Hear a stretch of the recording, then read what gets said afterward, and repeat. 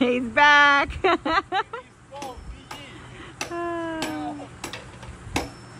He's got his merch on. He's got his JG Construction and even his TikTok handle on the back of his shirt. Love it. They're doing some cross bracing. That's basically to hold all of the piles and keep them nice and basically plumb, square them up. And so that cross bracing will help. Once that's done, the next step is actually to cut off all of the extra. And some of them are only a couple of feet.